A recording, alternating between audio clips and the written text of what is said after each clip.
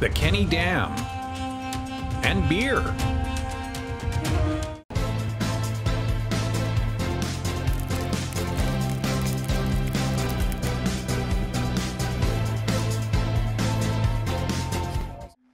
And leaving Vanderhoof. David's going to come with me down to he's going to drive his car down to the Kenney Dam. Still got to fuel up and grab some grub, but yeah, it's been a nice day. Expensive with all the digital catastrophes, but Kenney Dam.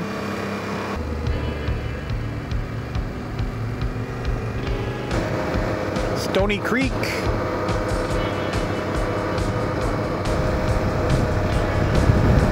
Just onto the gravel, 18 clicks out of town.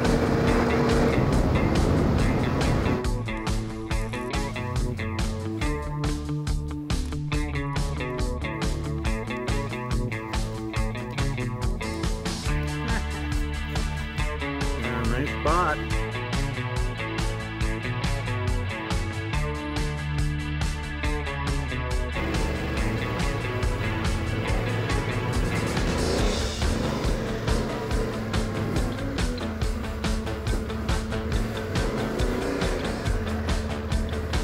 This is Greer Creek Wreck Site.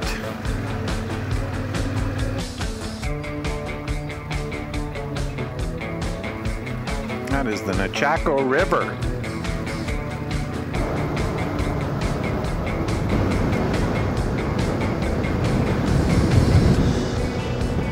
This is Cutoff Creek Wreck Site.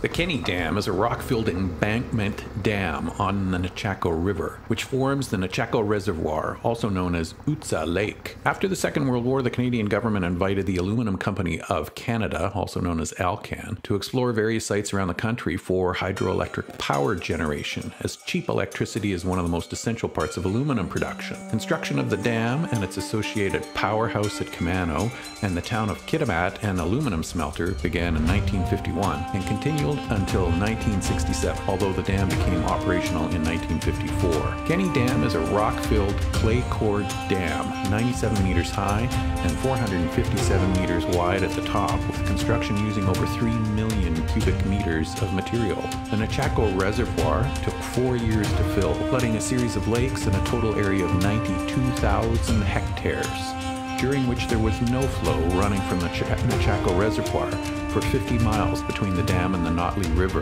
The fish trapped in this section of river died, and local animals that relied on that section of the river were forced to migrate. The Murray Dam and Skins Spillway were constructed across the Cheslata River to help cool water temperatures in the upper Nechako River to minimize the impact on salmon spawning. This flooded the traditional lands of the Cheslata Ta'en people, who had lived here for at least 10,000 years. Approximately 200 Cheslata people were forced to relocate to scattered villages on marginal land. Villages were demolished and burned prior to the flooding, with most of the families unable to return to collect their belongings. As water levels rose, coffins and skeletons from their traditional grave sites were washed away.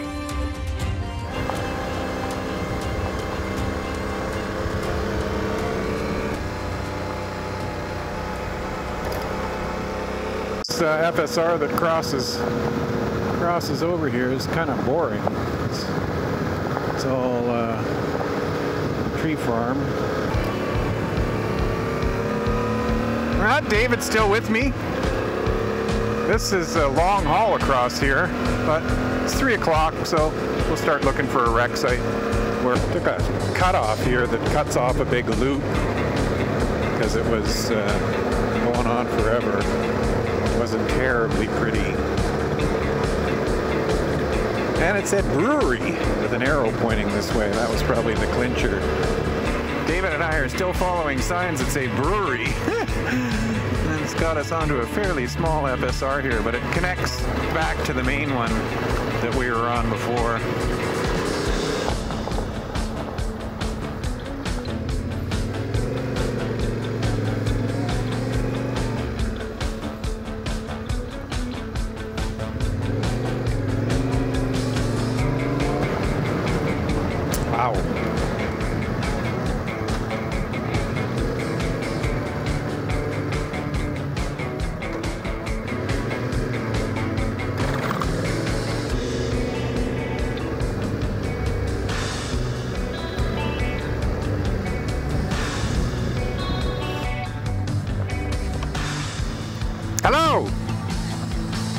We just followed the signs that said brewery.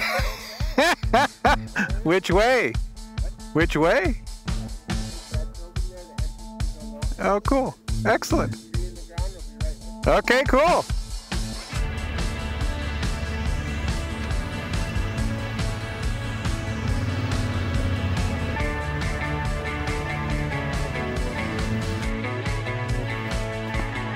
Beautiful day. Ain't it just? We have. Oh, it's got to be like, you know, like just the randomness of this. I think it's just cool. Right? And we got our flight. Yeah, it's just amazing. Like, that's part of the Nechako, I think, in there. The reservoir. Friendly people and good beer. Just totally unexpected. The brewmaster was telling us that his family was flooded out of here when they did the Kenney Dam, so it's kind of cool that he's back here with this little brewery.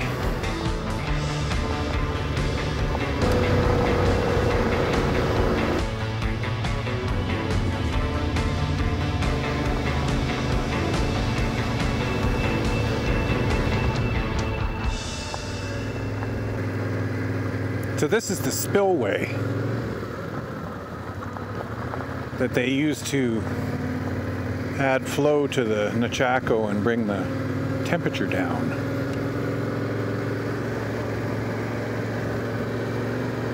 Very cool.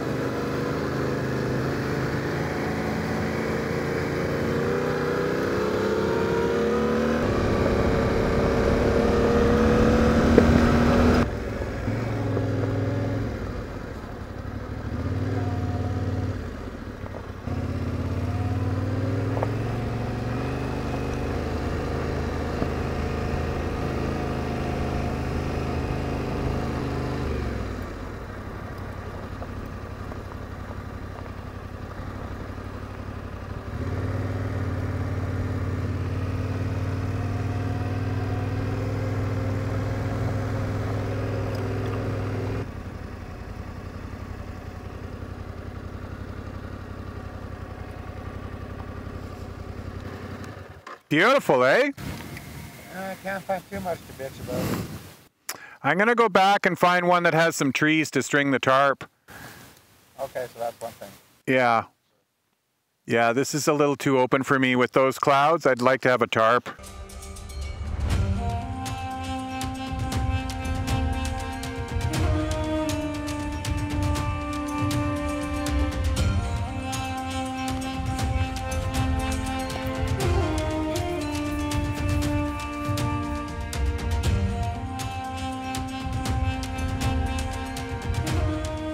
$8:45. Yeah, all backed up. Heading up towards Burns Lake.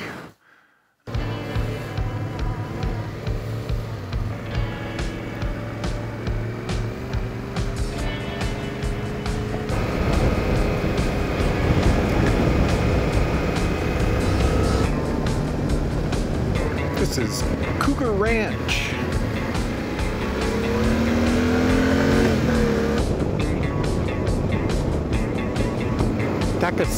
Takasi Lake. Southside.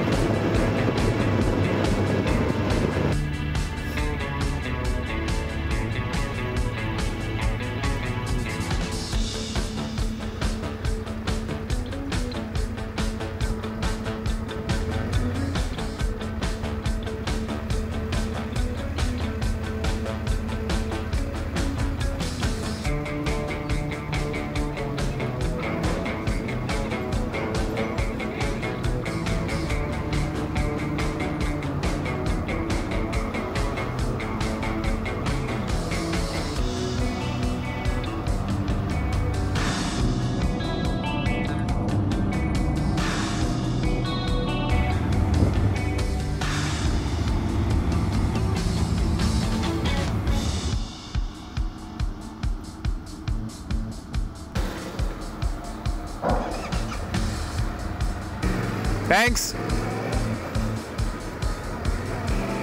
Francois Lake.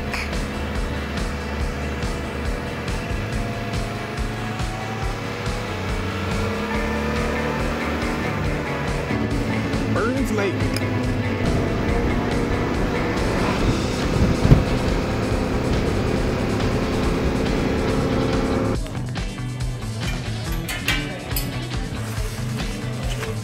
Great little coffee shop in Burns Lake. Bear Mountain Coffee House. Wonderful.